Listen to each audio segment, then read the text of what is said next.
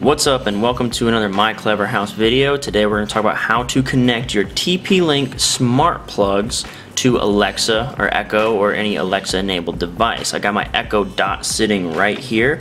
Now I'm going to wing this. I haven't done any research. I just set up my TP-Link smart plug minis and I did a video 3 seconds before starting this video. So I'm going to see if I can discover them without really putting much effort into it and see how easy it is. There's two ways I know to do this. One is through the Alexa app on my phone and the other is through just talking to Alexa. So I'm using my Echo to control my lamps, which is really basic and it's kind of like the first thing you think of, but these are connected to TP-Link smart plugs, so I can put this into any outlet in my home, on any wall, in any room, and control whatever device I'd like. You could use it for lights, the lamps, you could use it for like fans, you could use it for crock pots, kitchen stuff like that, space heaters, you could use it for TVs. There's a whole bunch of different things that you could control using your Echo Dot, using your voice, and that's awesome.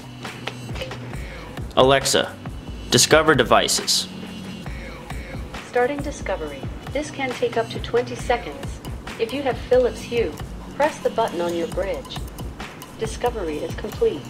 I couldn't find any smart home devices. I think what we'll have to do is download the skill. I bet there's a skill. So I'm here in skills and I'm gonna look up Casa, which is the name of the app for, there it is, TP-Link Casa. So let's enable this skill really quick. I just signed into my TP-Link account and it says Alexa has been successfully linked with TP-Link Casa. You can now close this window, return to Alexa app, and run discovery to find your devices. So this is what I had to do first.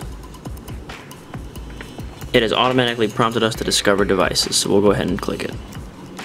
Alright, you can see here at the top, lamp number 2 and lamp are what I named these two plugs when I first installed them. So now it looks like my Echo Dot can control them. So let's try this.